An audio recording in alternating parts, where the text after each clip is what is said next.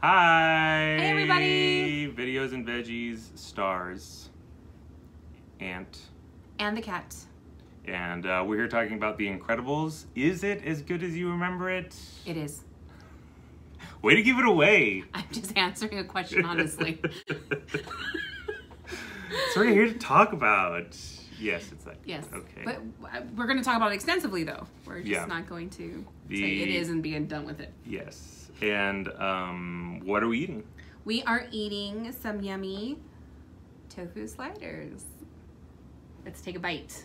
Here we go. I'm gonna try. Okay. That's good. It straight up tastes like chicken. Like we're eating it does? chicken. I think it's because the cheese on top of it. That's melted on top of the tofu. I almost got one of these up my nose, actually, just right now. I told him, I'm sorry, please take out the toothpicks. Toothpicks are keeping it together. Anyways, it's really good. It's yummy. The Incredibles. We're talking about The Incredibles. Yes.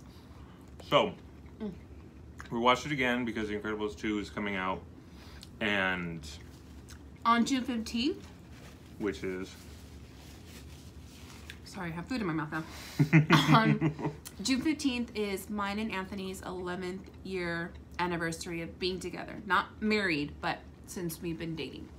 So, 5 years together, fun way to 5 celebrate. years married. Yeah, because we love this movie. Oh my gosh, definitely my favorite Pixar.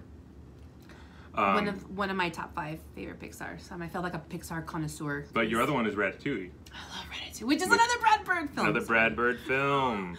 Shaking it. We're shaking the camera. We're shaking the camera. With excitement. With excitement. Yeah, Brad Bird is totally awesome. Directed this. Directed Mission Impossible Ghost Protocol, which I love. Iron Giant. And Tomorrowland. Tomorrowland. So yeah. Well versed in Disney ways. All right, well, I'm going to start it off. My favorite incredible character is actually Elastigirl. You know, I try to do the swoop today with an homage to the gorgeousness of to Elastigirl, Mrs. Incredible. I feel like she's such a key element in this movie because you just love her so much because she's sassy and powerful and a wonderful woman in the beginning, and she just brings so much of this playful banter. I'm strong, I'm feminist, I got this. And then she gets married and she loses herself a little bit, and I can totally relate to that. You know, I was working a lot and was just putting my 40 hours in, and then now I have 3 kids, and my son, and all my kids need a lot of attention, but especially our middle son needs a lot of attention. He's autistic, or mildly autistic, and now I am home, and I don't feel like I've lost all of myself because I'm still me, but I've definitely lost, feel like I lost some of me. And her arc is just so beautiful. I think we're going to see a lot more of her in Incredibles 2. Yes. Because this one is kind of about Bob's story. Right. Mr. Incredible, and I think the next one, a lot of it is going to center around... and focus on her. On her. Yeah. Which is really cool. So that, and you know, the arc of her getting back her mojo. You know, she got her groove back, and Edna helped her get there. And Edna Mode. Edna Mode. Edna Mode is actually voiced by the director, Brad Bird. He auditioned a bunch of people, and nobody could do it just the way he wanted it done, so he just did it himself. Because she's actually supposed to be part European and also Asian. Yeah, you can see that. She's supposed to be. That's supposed to be sort of her background, you know.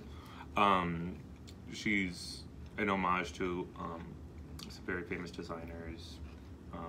Do you know the specific designer who I'm talking? Like, she looks like specifically one designer, and we didn't research that before we started, so I'm sorry I don't have it. But I don't know. I'm sorry. We'll throw it in the comments or something. But yeah, she's so wonderful. She's so expressive, you know? She's not afraid to tell people what she thinks. She sort of is who Elastigirl wants to be, you know, like she is free and open. She tells everybody what she thinks, and she does what she wants. She uses her skills. She's not afraid to. She's not afraid to say when she is unhappy with her state. in the beginning, she talks about, you know, designing for models and being unhappy. And she, you know, isn't afraid to stand up to superheroes. You know, like she tells Mr. Incredible, no capes, which is awesome. And I believe they actually, that one of the reasons that they did that was because at the time, 2004, capes were really hard to animate. In fact, all the hair you'll see is very stagnant, except when it really has to move, like in the wind or in the water or something like that. Usually it's very stagnant. It has a lot of character, like Dash's hair always looks like it's moving. It's like, right, it looks like little lightning strikes. That's what it looks like to me, moving back. And then like Violet's hair was such a huge deal, right? Yeah. Violet's hair, they put so much effort into it, and they were so concerned by the time the movie was coming out, they almost scratched her hair. They almost scratched her hair. And everyone's like, oh my god. And her hair is so important to her. Like, you know, just with me having a little bit of cover, like a little bit of mystery. Like a Violet, Helen mix. Well, no. So, you know, her reveal, her blossoming into herself, growing into herself by, you know, just keeping your hair away from your face and being willing to be exposed. Yeah. You know, it's just huge, and especially in her age. Yeah. You know. Okay, can we talk about the color scheme and the lighting for a second? This is his favorite thing to talk about when it comes to this movie. He's so... Lighting is so good in this movie. The lighting is so good in this movie. It's so, like, poignant, and it has a purpose, and the lighting color scheme has a purpose. And, you know, in the beginning, everything's in that perfect, like, twilight thing, when it's almost sunset. In fact, you know, Helen, when she's Elastigirl, she sort of flips off into the sunset. So everybody has that beautiful golden, you know, it's the golden years. It's the, you know, what are they? The glory days, you know? Everything sort of epitomizes that in that opening scene where, you know, before they get married, that whole opening scene. And then you jump into after they have to stop being superheroes, and the first thing you see, we looked at it, we're like, oh my gosh, look at that composition. The first thing you see is Bob, Mr. Incredible, as an insurance salesman, just like typing away at his desk, and everything is so like muted tones and cold cool colors, just concrete, so cool feeling. Fluorescent lighting. You know, everything's very generic. It doesn't really come from anywhere, just sort of up and, you know, from up above, and very oppressing, you know. And then it really emphasizes when stuff is really dynamic. Like my favorite lighting is when Helen and Edna are in the design studio, you know, and Edna is saying, like, do you know where Robert is? Do you know where your husband is? And there's this blue light coming from the display area where she was showing all of the costumes, but the rest of it is all dark. So you just see this like blue and dark on Helen's face as she's sort of like just like realizing that she really doesn't know her family like she thought she did. She doesn't know her life like she thought she did. And it's just beautiful. Oh my gosh, it's so beautiful. And yeah, I love the lighting. It's just so good. All right, so I guess I'll talk about my two geek out moments when it comes to lighting composition. The flaming fish. How amazing. Like the fish that look like flames, and they like a fireplace. Like a fireplace. Behind Edna in her house. I mean, her house, like you know, the beauty about rewatching movies is going back and looking at details that you've probably really never paid attention to, or you start to see how the reason why you love these movies is because, pardon me, they're reflected in other directors that you like. I love Wes Anderson and the poignancy of color, and there's a lot of poignancy of color, you know, when it comes to their clothes. I mean, it's the late 60s, mustard yellows, these beiges, these, you know, light teal greens, and then boom, their costume is bright red and black and yellow. When everything goes to good, you go from like this low saturated color to this jungle, this giant, vibrant, just like everything is like just so saturated in color. And it's just such a huge change, a huge arc, and, you know, and then it's the place where they come alive. Yes. You know what I mean? When they finally come together. When they finally come together as a family. The vibrant, the lighting is vibrant, you know, like it's all just very full, and, you know, they're coming alive in that island. That island brings them to life. It's full of life. It has, you know, mechanical birds, but it also has a lot of bugs and trees and plant life, you know? And the water, and there were so many times oh my gosh, we would shout logic. Yeah. Moments that that, like when Dash is running, and then because the one bad guy's coming, and then he runs the other way, and then he's just like, well, then I'm just gonna go down. Yeah. I'm just gonna fall down. Brad Bird and Pixar in general, because I'm a Cal Arts alum. And Cal Arts one of the reasons that it was kind of created by Disney was to churn out animators. And they're so talented in how they do it. They talk about composition, they talk about story. I actually had a roommate who was an animator, and he had all of these templates for understanding how to create strong composition in a frame. So take, for example, when Bob is in the office that he works in the beginning. There's a moment where you sort of see the office from above, and he sort of sticks his head out above all the other cubicles. Well, you'll see that it's all just sort of a plane of cubicles. The full frame is covered with cubicles, and then he's got the one pillar on the side. And that makes a cool composition, because if it was pillars everywhere or things were just kind of jumbled around, it wouldn't be as interesting to watch. But you just see like plane of cubicles, right. One pillar. And that's just one example of how they understand both look, because the look of this film is so strong, so beautiful, very, very strong, and also understanding story. And when she said logic, she's talking about how Brad Bird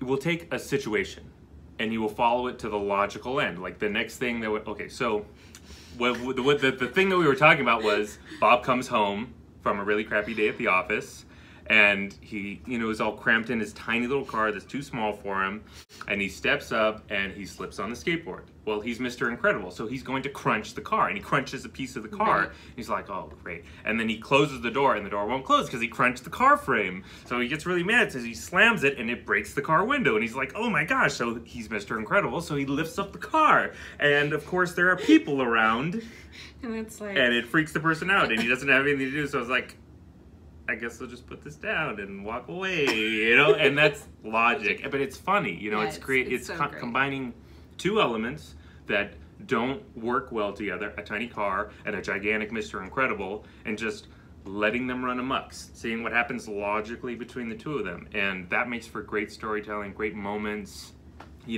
Dash is running really fast, but he runs through bees, and he's a little kid, so he's going to care about that, as opposed to an adult would be like, I'm running for my life, I don't care. He's gonna be like, this is so gross, making rookie mistakes like, woohoo, I'm alive! Yeah, and he would give away his position so they would find him, But then the best example of logic is the water. So good.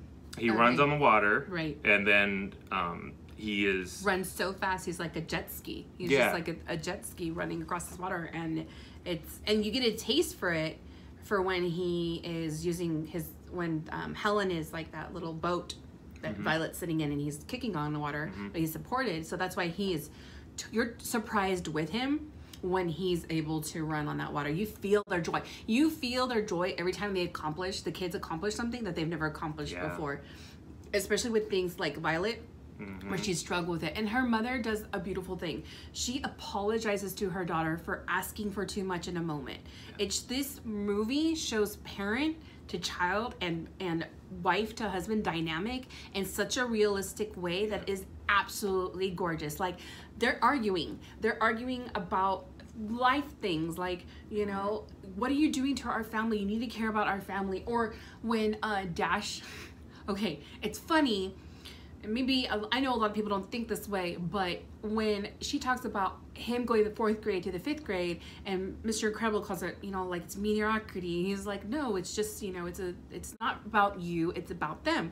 And a part of me was like, yeah, it's kind of like weird that they're celebrating him going from the 4th grade into the 5th grade, but that's also an act of selfishness. And at that time, Mr. Incredible is very selfish. He's selfless in the fact that he's sacrificing all of this for his family, but all he cares about is the past. He does not care about being there in the moment with his family, because he is so desperate to relive his old days. Catherine's talked about how much he relates with Helen and her struggle. I definitely relate to Bob Parr. I mean, we used to be living in Los Angeles. I was an actor in LA for a long time. And I miss that life. I miss all of my, actor and filmmaker friends. But we have a family, and that is, it's such a bigger adventure.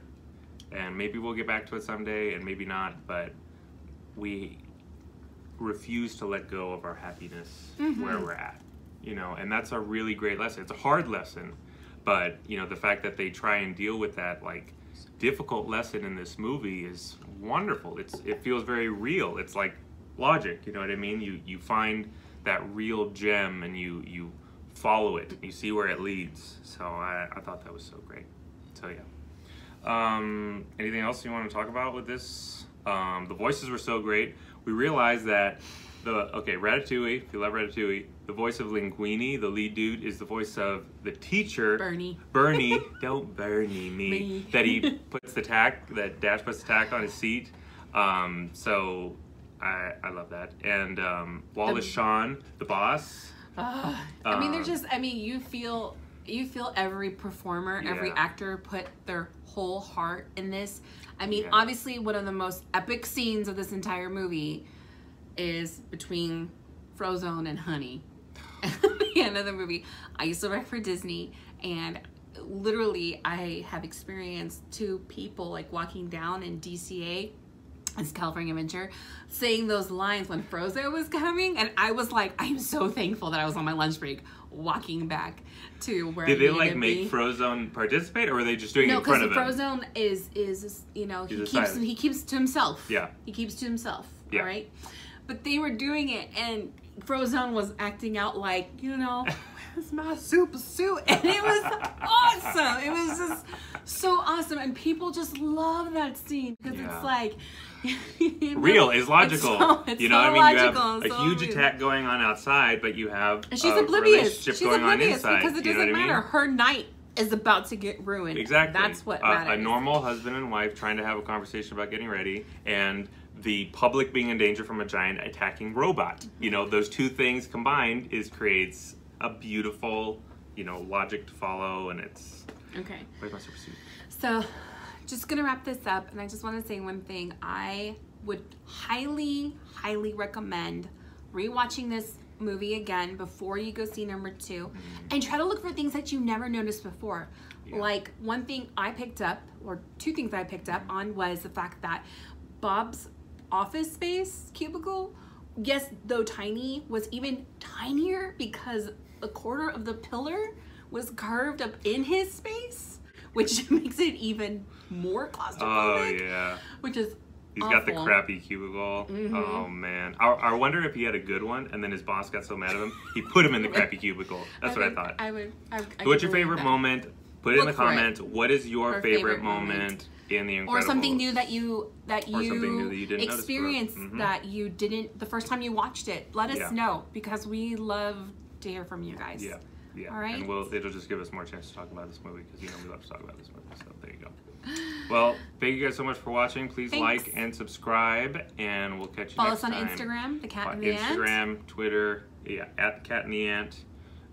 Twitter, at Cat and Ant. And on Facebook. All right. Good night. Signing off. See ya. Take Bye. care.